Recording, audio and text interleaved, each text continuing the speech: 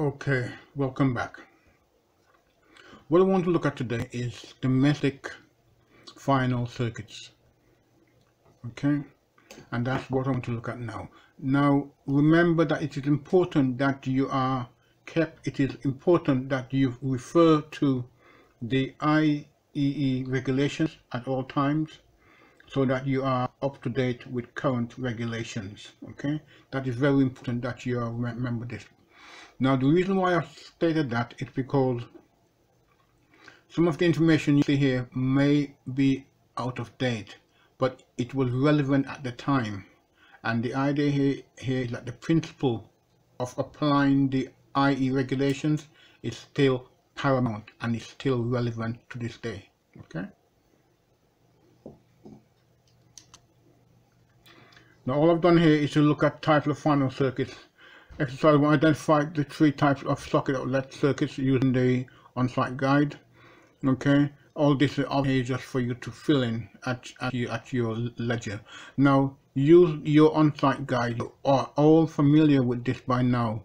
If not, look it up, find out what it is. Okay, and on-site guide. Okay.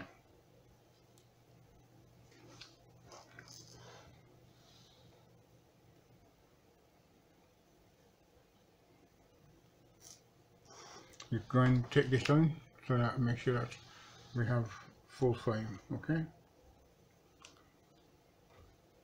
and can I go back? Will let me go back? 1 second, just to make sure that yes. Okay, and again just make sure that it's in full here. Okay.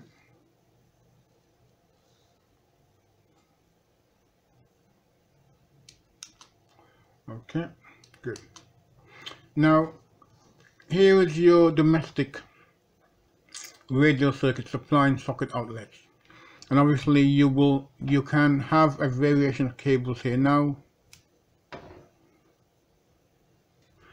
here they've chosen to use 4mm, but we use 2.5mm cable, which is standard here. Okay, now obviously they may have used 4mm here depending as to what load also they're going to be feeding from this, but I know that in parts of the world they do use 4mm. Okay, that is to ensure that you get the maximum allowable voltage drop over a given distance. Okay, but we in the UK we use 2.5mm. Okay, and as you can see that the radio circuits can go on, but remember you can only take off the number of sockets or the load to the rating of the fuse or circuit breaker. Okay, do not exceed the rating of your fuse or circuit breaker supply. And here radio circuit is very simple and takes a supply from a consumer unit, commonly from either a 20 amp or a 32 amp fuse or circuit breaker. Well, it'll be a 30 amp fuse, but a 32 amp circuit breaker. Okay, I'm just going to make sure that you have this in view. Okay.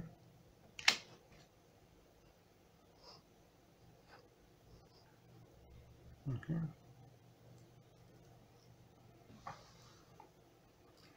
I noticed that in some of the videos that the headings have been missing, so I want to make sure that the heading is caught in play at all times. Okay, so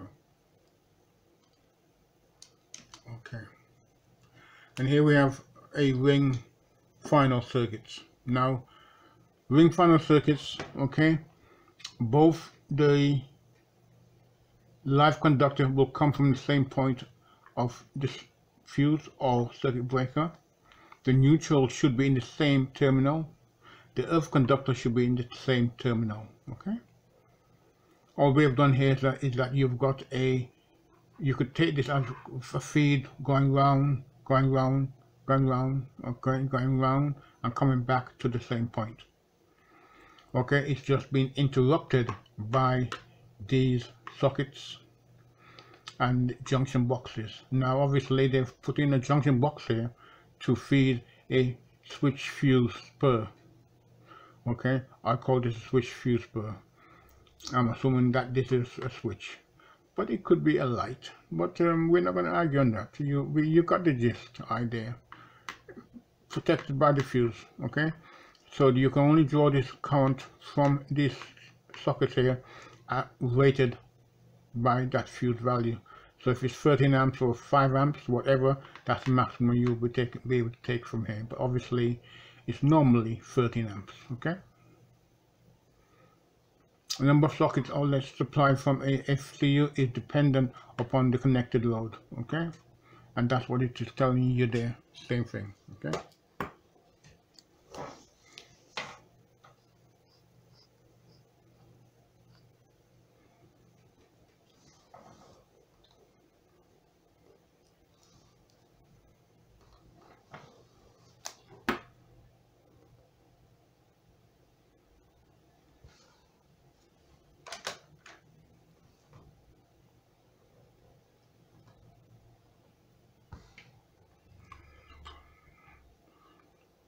Okay, I'm just holding it here so that you make sure that it's you can read the information. And also the similar thing here, an unfused spur may be connected to the origin of the circuit in the distribution board, but we don't really do that so much now, okay, because we have got a ring main circuit already and we can take off the ring main circuit. So again, check with the IE regulations. Okay, I don't think this is something we would do now. Basically, if we were going to do this, then it will simply be a radial circuit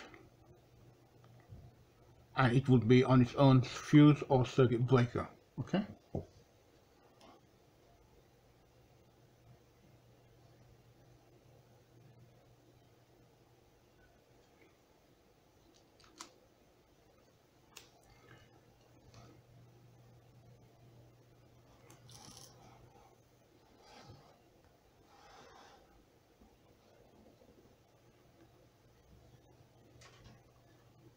Now, power circuits, cooker circuit.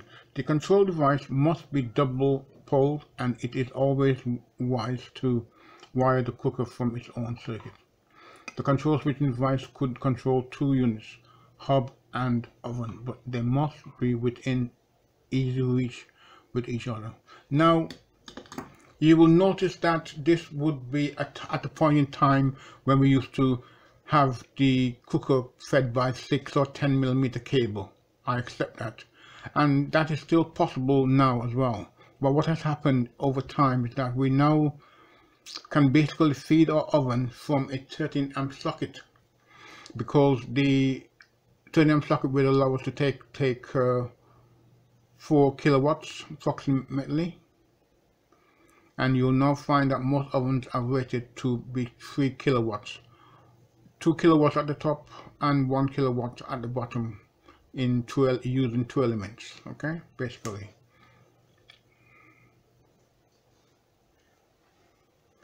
Because 1 kilowatt is 4 amps.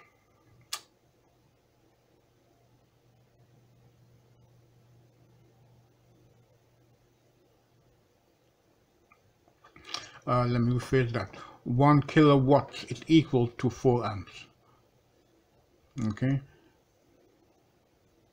and you can work that out for yourself. It's a 13 amp fuse. Okay.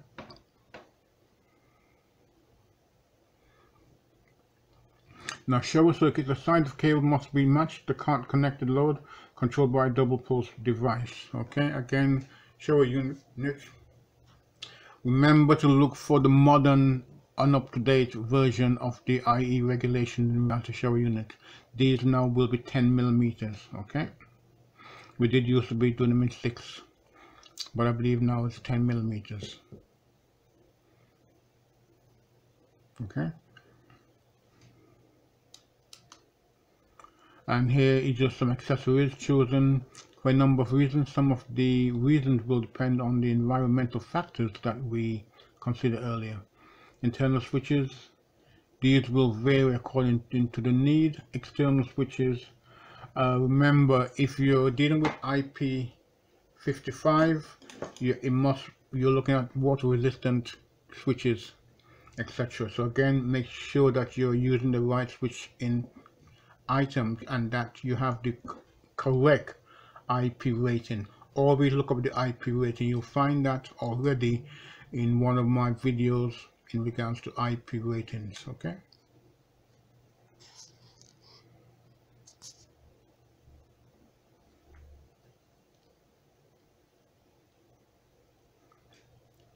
I believe you can zoom in on that yourself, so let me just zoom back, make sure that we can have it all in view. Okay, now going, okay, and back out. Thank you. Okay, okay, and thank you for your time, and you have a good day. Bye bye for now.